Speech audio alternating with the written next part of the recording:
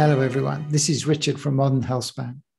My wife and I have been looking at Spermidine for a while and we are thinking of starting to take it in June. We will present a review of Spermidine, but first I wanted to go through this paper that I found interesting. The study looks at how supplementation with Spermidine helps protect the liver and promotes mitochondrial generation while lowering oxidative stress. We are happy to say that Do Not Age is offering a 10% discount to our listeners on their Spermidine supplement, which contains 4 milligrams of Spermidine per capsule. In our Spermidine review, we will talk about a clinical trial which saw an improvement in cognitive function in older adults with 3.3 milligrams per day. For more details about the product, please click on the link in the description.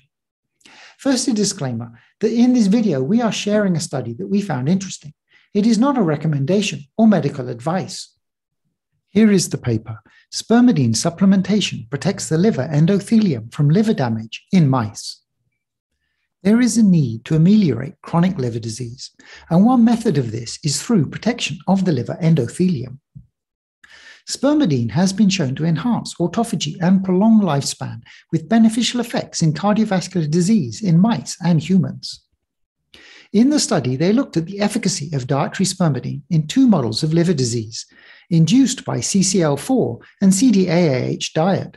We will get into what these are in a short while. The study looked at human and mice cells in vitro and in C57BL mice in vivo. The Spermidine was supplemented in the water before and during CCL4 and CDAAH treatment, so in a preventative capacity. They looked at liver damage, endothelial dysfunction, oxidative stress, mitochondrial status, inflammation, and liver fibrosis. Spermidine improved the endothelial response to oxidative injury in vitro and protected the liver from injury in vivo. It also improved the mitochondrial fitness. The study suggests Spermidine in early phases protects the liver endothelium from oxidative stress and may impact the disease progression and fibrosis. What are liver endothelial cells? These line the sinusoids in the liver and are the liver's first line of defense. The liver sinusoid is a capillary which serves as a location for mixing of the oxygen-rich blood from the main liver artery and the nutrients in the portal vein. The endothelial cells and structures between them act as a filter for the liver and so perform an important task in maintaining liver function. It has been shown that autophagy is required for the endothelial cells to maintain homeostasis following an insult. 2 models were used to cause damage to the liver in vivo. The first of these was with a choline-deficient L-amino acid high-fat diet. This type of diet is known to cause similar disease to human non-alcoholic fatty liver disease, or NASH, in mice. The second was carbon tetrachloride, a powerful toxin which causes apoptosis or fibrosis in the liver. And how much Spermidine did they have?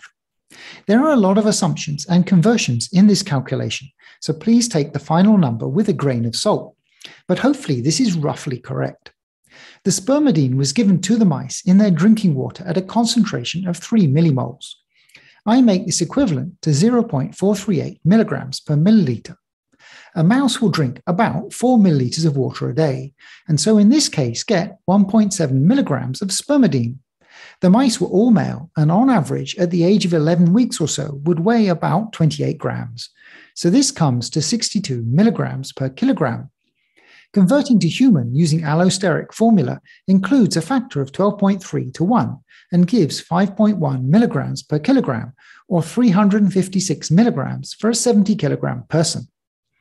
For Spermidine, this is a large dose. If anyone wants to check my calculation, please let me know if I've got anything wrong. I did find an earlier published clinical trial that showed cognitive improvements in humans with 3.3 milligrams per day, so possibly a lower dose is effective when dealing with humans. The first test they did was to look at the protective effects of Spermidine in vitro against hydrogen peroxide-induced oxidative stress. The graph on the left is showing a line of mouse liver cells, while that on the right, SK-HEP1, are human. The graphs show the percentage of viable cells. And we can see that with hydrogen peroxide added, this was reduced to about 50%, and was rescued in those with added Spermidine to about 90%. CQ is colloquine, an inhibitor of autophagy, and we can see that if this is added, the impact of spermidine is considerably reduced, showing that the action of spermidine is in part at least through enhancing autophagy. This was later confirmed in vivo, where they used transgenic mice with autophagy disabled and saw that spermidine was not as effective. In vivo, they looked at several markers for liver endothelium tissue health after the mice were treated with CCL4 or with CDAAH diet.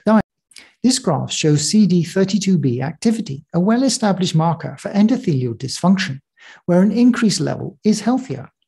In both cases, we can see that the addition of spermidine increased the levels of CD32B, showing an improved endothelial phenotype.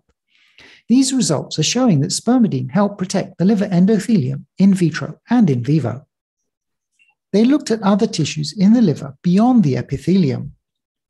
Preemptive treatment with spermidine did reduce fibrosis in the liver, as measured by collagen deposits with serious red dye, in carbon tetrachloride model on the left, but not in CDAH diet model on the right. However, it did reduce the buildup of dead cells in the toxic model, and significantly so in CDAH model, showing a reduction in apoptosis. There was slight lowering of the two common markers of liver health, AST and ALT, in the serum. It was below the significance level, but they are the measures that I am most familiar with, so I have also included them. In conclusion, they note that taking spermidine improved the health of other tissues as well as the liver, lowering fat deposits and blood glucose. Spermidine supplementation could help in liver function and slow fibrosis progression. It's easy to supplement with diet and is well tolerated with no documented side effects. Spermidine has been shown to have other benefits as an inducer of autophagy.